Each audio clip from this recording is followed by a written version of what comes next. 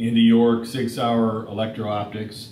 I want to give you a brief tutorial on how to configure a digital ballistic reticle with the Sierra 3 rifle scope in the event that you don't yet own a KILOBDX Rangefinder, or for some reason you prefer that day to use a traditional holdover style reticle that's static, that's not directly tied to the distance that you're ranging. So to do that, you're going to go into the Sights tab.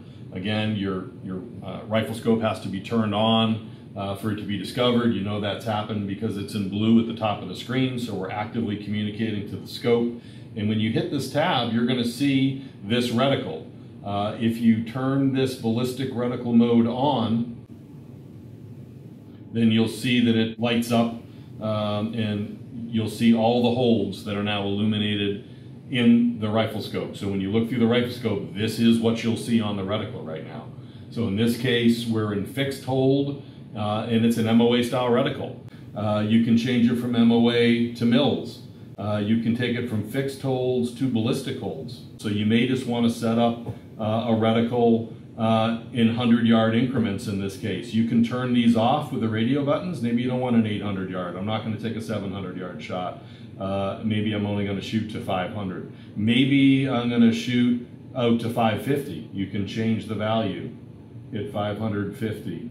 And now that's a 550-yard hold. The radio tabs don't change position. The dots on the wire do. Again, that's what that reticle will look like in the rifle scope. One thing to keep in mind, we call this a digital focal plane rifle scope. The Sierra 3 has a digital focal plane. What does that mean? The reticle's on the second focal plane. But because we're automatically scaling the reticle with the magnification, the power selector, it's going to scale that reticle to sub-10 at any zoom level. And that is how a front focal plane scope performs. So it basically performs the functionality of a front focal plane scope on the second focal plane. Hence we call it a digital focal plane. So then you say, hey, I want to go back and I want to use it maybe with a KILOBDX Rangefinder. You shut that reticle off, and now the ballistic reticle is off. And now we're in direct communication again with the rangefinder, and the reticle will only illuminate the appropriate hold for the target that you ranged at distance. And that's a quick tutorial on the ballistic reticle function of the Sierra 3 rifle scope.